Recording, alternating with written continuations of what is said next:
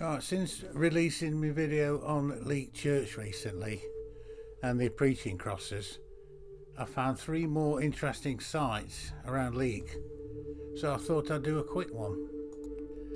And it's this plague stone just outside the Birchall playing fields on Cheddleton Road in Leek. And it's a fragment of yet another cross shaft, possibly 14th century this one.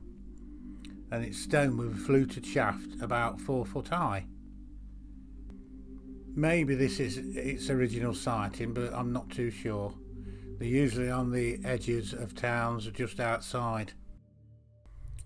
So this plague stone, as it's called, and it was used as, is a typical medieval cross that must have been broken at some point, as they're normally much taller. And this particular one in Leek was used by people during the Black Death in medieval times, and they would leave food here for the dying and the infected so that they did not have to come into contact with them. There was a plaque on a modern base in front of it, but I think that's now gone. But these plague stones are quite interesting. I'm going to look into them a bit more. Now this one, it's a collection point for the water of a nearby spring, and it may be associated with an early shrine. It's called the Lady's Well, or the Lady of the Dale Well, and Weaver's Well. Got a few names, but it's recorded as Lady Well Dale in the late 16th century, 1587 I think it was recorded, and there was a farm belonging to the local abbey along the Cheddleton Road.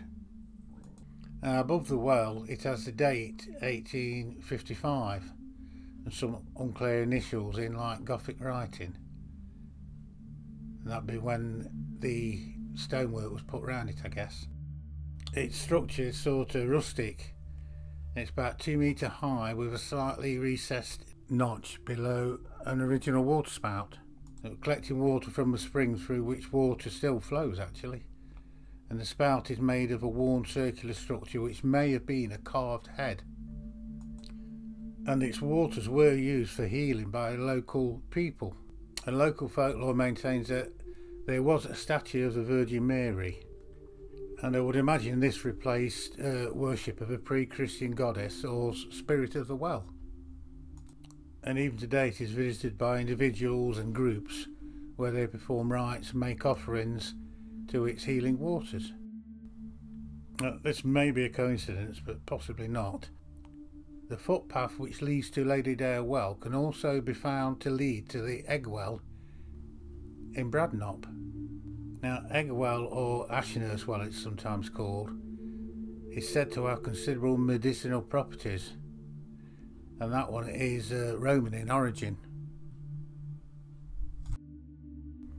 I didn't realise how much ancient history Leek has until I stopped for that coffee.